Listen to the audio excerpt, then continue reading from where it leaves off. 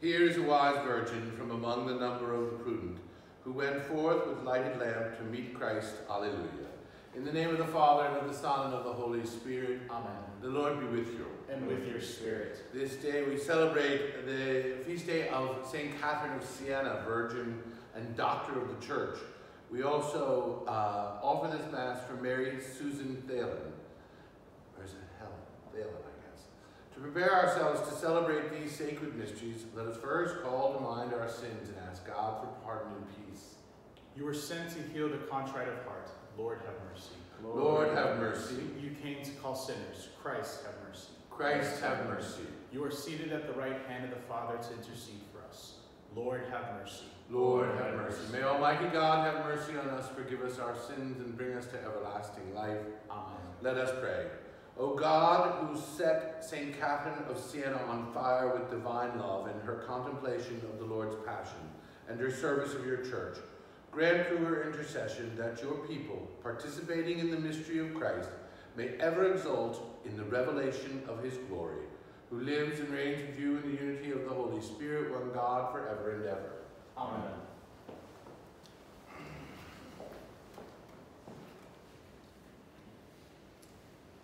A reading from the Acts of the Apostles. There broke out a severe persecution of the church in Jerusalem, and all were scattered throughout the countryside of Judea and Samaria, except the apostles. Devout men buried Stephen and made a loud lament over him. Saul, meanwhile, was trying to destroy the church, entering house after house and dragging out men and women. He handed them over for imprisonment. Now those who had been scattered went about preaching the word. Thus Philip went down to the city of Samaria and proclaimed the Christ to them. With one accord, the crowds paid attention to what was said by Philip. When they heard it and saw the signs he was doing. For unclean spirits, crying out in a loud voice, came out of many possessed people, and many paralyzed and crippled people were cured. There was great joy in the city. The word of the Lord. Thanks be to God. Alleluia. Alleluia. Shout joyfully to God, all the earth. Sing praise to the glory of his name. Proclaim his glorious praise. Say to God, how tremendous are your deeds. Alleluia. Let all on earth worship and sing praise to you. Sing praise to your name. Come and see the works of God, his tremendous deeds among the children of Adam. Alleluia. He has changed the sea into dry land. Through the river they passed on foot. Therefore let us rejoice in him. He rules by his might forever. Alleluia. Alleluia. Alleluia. Alleluia. Alleluia. Alleluia. Alleluia. The Lord be with you. And with your spirit. A reading from the Holy Gospel according to John. Glory to you, O Lord. Jesus said to the crowds, I am the bread of life. Whoever comes to me will never hunger, and whoever believes in me will never thirst. But I told you that although you have seen me, you do not believe. Everything that the Father gives me will come to me, and I will not reject anyone who comes to me, because I came down from heaven not to do my own will, but the will of the one who sent me. And this is the will of the one who sent me, that I should not lose anything of what he gave me, but that I should raise it on the last day.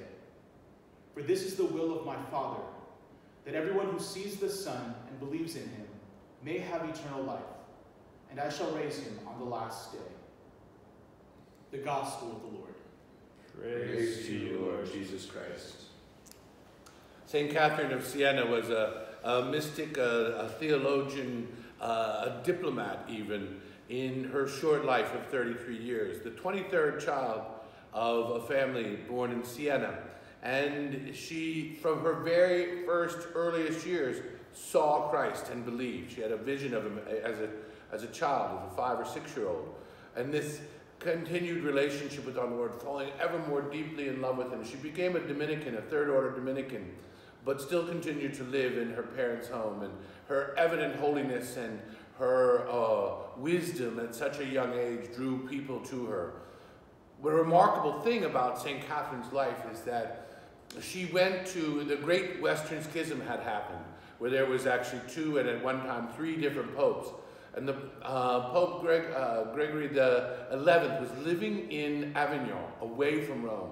And she went up to Avignon and pleaded and begged and cajoled him to go and return back to the city of Peter, back to Rome. She worked tirelessly for unity within the Italian peninsula, bringing peace between different of these little city-states, each time working again for the unity that is found in God. If we just stop and think this day, okay, where is there disunion in my life? Am I speaking some words and not living them in some way? Is there disunity within my work environment? Or how about in our families? That the most elemental and subsidiary part of the church is the home. We should be working each day for the unity that is found in God, because we profess that every Sunday. One holy Catholic and Apostolic Church. The first mark of the church is unity. And so this day, let's pray and work towards unity in our own hearts and lives and in our own world, and especially in our families. Let us pray. We pray for our Holy Father and for all those who lead and guide the church.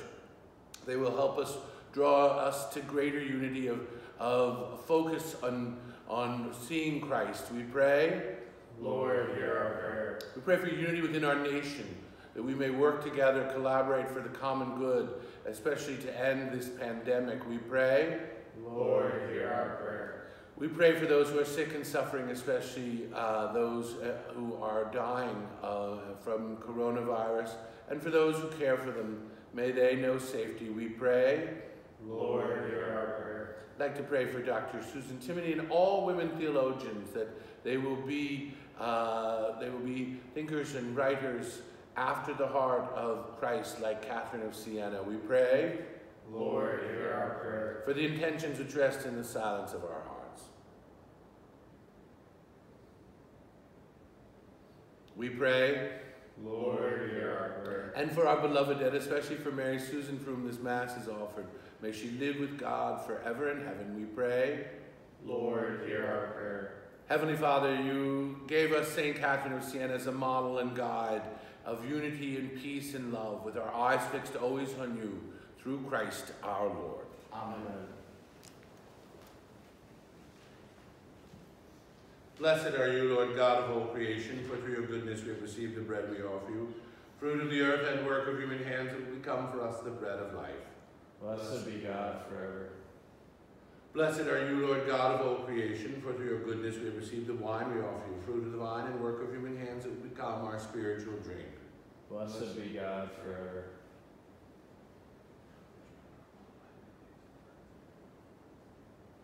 Pray, brothers and sisters, that my sacrifice and yours may be acceptable to God, the Almighty Father. May the Lord accept the sacrifice at your hands, for the praise and glory of his name, for our good and the good of all his holy church. Accept, O Lord, the saving sacrifice we offer in commemoration of St. Catherine, so that, instructed by her teaching, we may give ever more fervent thanks to you, the one true God, through Christ our Lord. Amen. The Lord be with you. And with your spirit. Lift up your hearts. We lift them up to the Lord. Let us give thanks to the Lord our God. It is right and just. It is truly right and just, our duty and our salvation, always and everywhere, to give you thanks, Lord, Holy Father, Almighty and eternal God. For in the saints who consecrated themselves to Christ for the sake of the kingdom of heaven, it is right to celebrate the wonders of your providence, by which you call human nature back to its original holiness, and bring it to experience on this earth the gifts you promise in the new world to come. And so with all the angels and saints we praise you, as without end we acclaim, Holy, holy, holy, Lord God of hosts, heaven and earth are full of your glory. Hosanna in the highest. Blessed is he who comes in the name of the Lord. Hosanna in the highest. You are indeed holy, O Lord, the fount of all holiness. Make holy, therefore, these gifts, we pray, by sending down your Spirit upon them like the dewfall, so that they may become for us the body and blood of our Lord Jesus Christ. At the time he was betrayed and entered willingly into his passion, He took bread and, giving thanks, broke it and gave it to his disciples, saying, "Take this, all of you, and eat of it, for this is my body, which will be given up for you."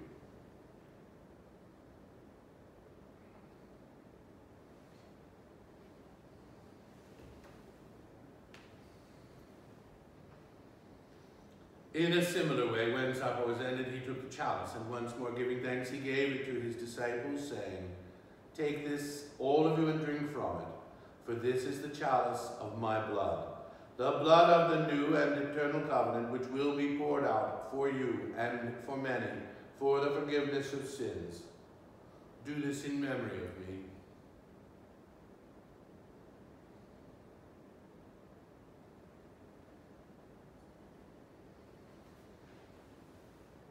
The mystery of faith, we proclaim your death, O Lord, and profess your resurrection until you come again.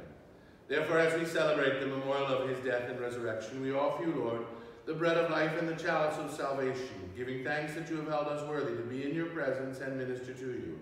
Humbly we pray that, partaking of the body and blood of Christ, we may be gathered into one by the Holy Spirit.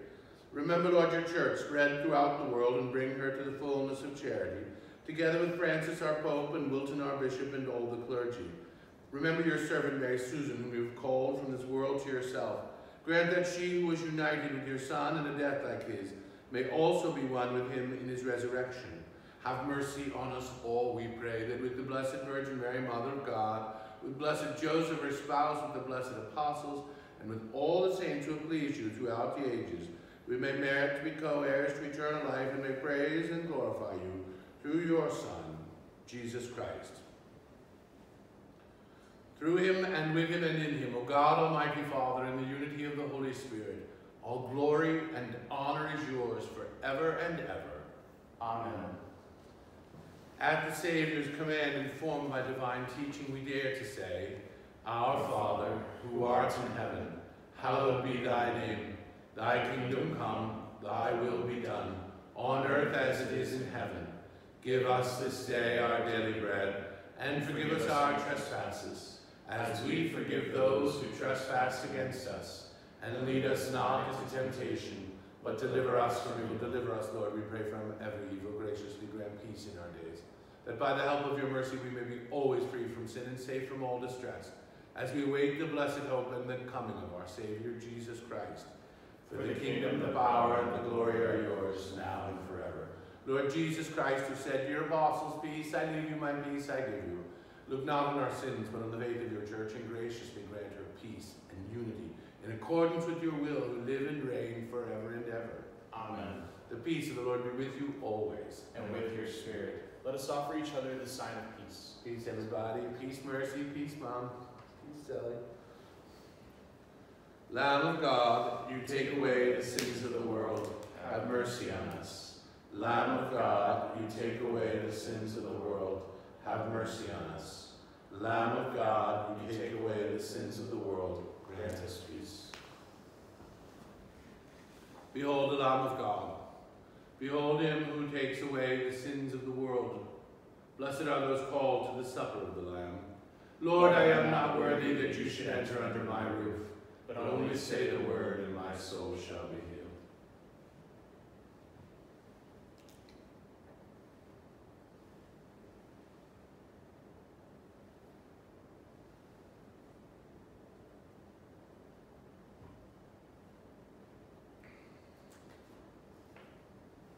If we walk in the light, as God is in the light, then we have fellowship with one another.